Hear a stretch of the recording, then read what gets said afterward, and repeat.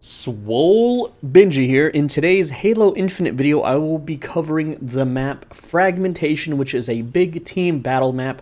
I'm going to go over the weapon spawns, if the map is imbalanced or not, and general strategies that you can employ as soon as the round starts and as the round progresses. Let's start talking about it right now. So Fragmentation, it is a big team battle map. This is where you will generally spawn. There are two different types of bases, and to tell which one you're at, you're going to look behind you. So you'll see that this base has a, it's in a canyon, right? You can even see near the radar, it says canyon base, okay? So if you spawn at this base, you are at a very tiny disadvantage. This is the most balanced of all big team battle maps. The reason you're at a disadvantage, I will show you later, but essentially you are down one grapple hook. Yeah, that's it. It's just one grapple hook. Anyway, so let's start talking about the map and its mechanics. I'm going to show you the weapon spawns. As soon as you spawn in, you're going to have a Covenant weapon and a Marine weapon, usually a battle rifle or a commando.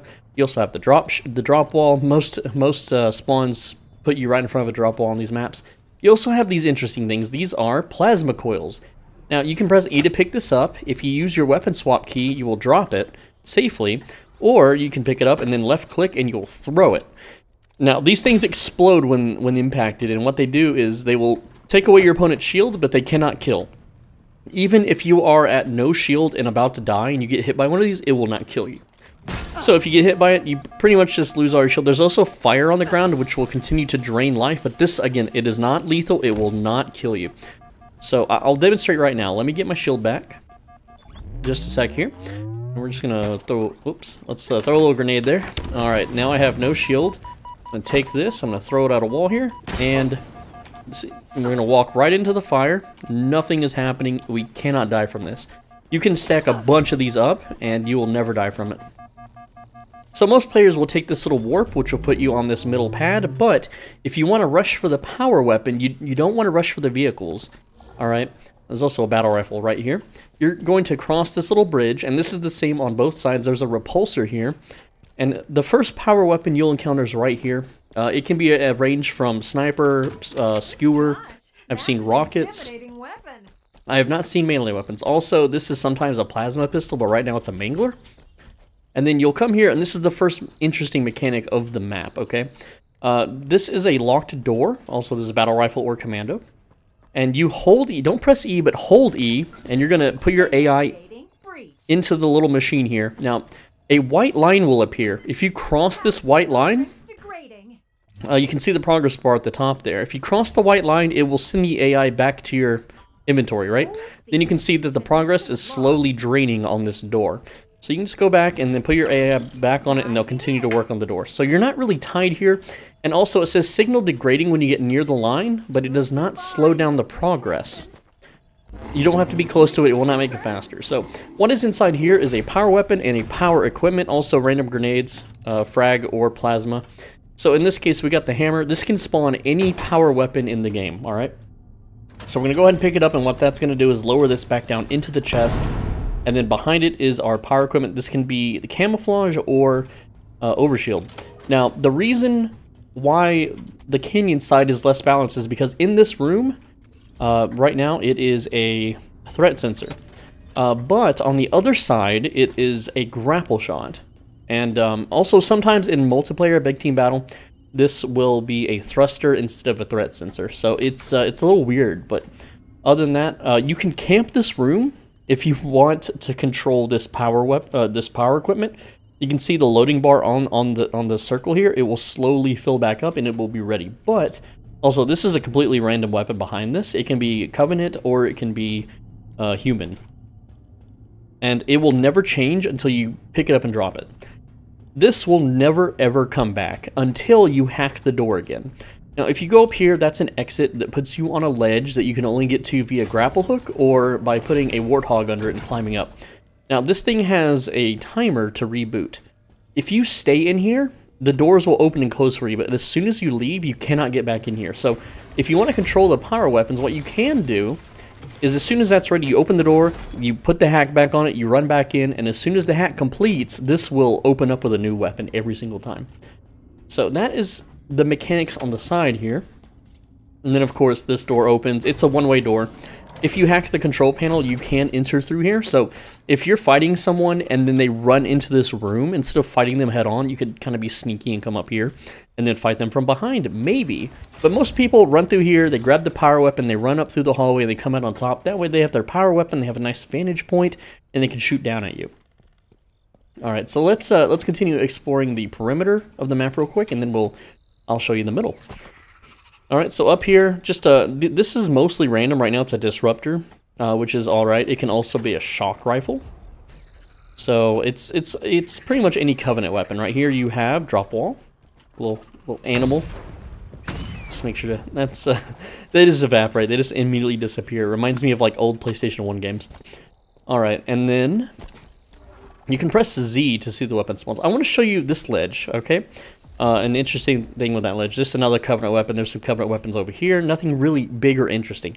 So, if you take this lift right here on either base, it will throw you onto this platform. And you may be thinking, well, I can't get up there. It's too tall, right? But if you come up here to the side, you will see like some rocks there. And you can just climb up.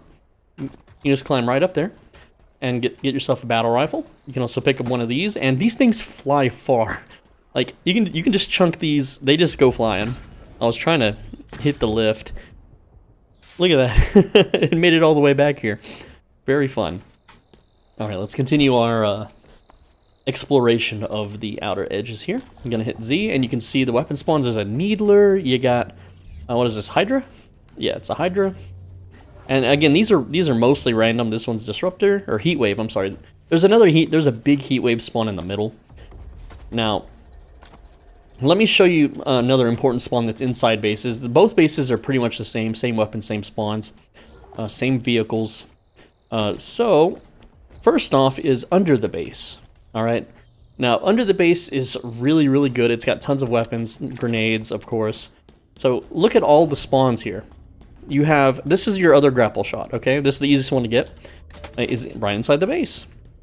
You have battle rifle, you have Hydra, Heat Wave, sometimes you can get bulldogs. You can get all sorts of weapons down here. It's random, it's not like the other maps, it's mostly random, okay? On the side here, another Covenant weapon. No, this is bulldog as well on the side. I think that one's always a bulldog. That or a plasma pistol. Alright, you have, this is repulsor. Now remember, we're on the other team's like part of the bridge. So power weapon, that is a repulsor as well. So kind of stacked on the repulsors there. Again, a Mauler or a plasma pistol there. And this door is the same thing, exact same insides. You just hack the door, and you can go get yourself a power weapon.